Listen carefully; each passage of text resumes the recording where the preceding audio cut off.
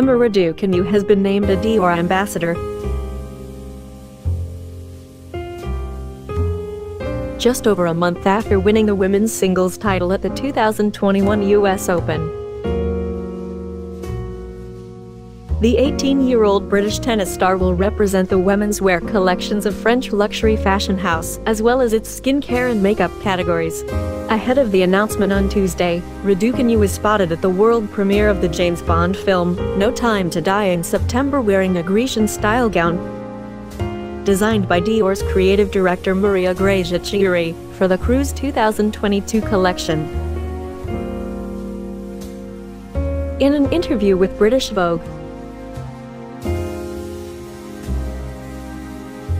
Raducanu expressed how meaningful the red carpet event was to her. Being able to wear a dress like that made with all the magic in the Dior ateliers was a totally unique experience, she said. The detailed embroidery was exceptional, and I was so honored to attend my first movie premiere in it. Raducanu shot to fame following her strong showing at Wimbledon this past summer, then stunned the tennis world when she won the US Open as a newcomer, beating out 19-year-old Canadian tennis player Lila Fernandez in the finals. She is the first qualifier to win a Grand Slam title. The Dior gig isn't Raducanu's first foray into the fashion world.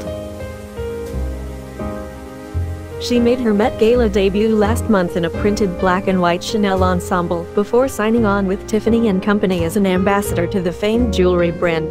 Now, she'll be working with Dior as well as Peter Phillips, who helms Dior's skincare and makeup lines. Other recently named famous ambassadors for the brand include K-pop star Jisoo and actor Yara Shahidi.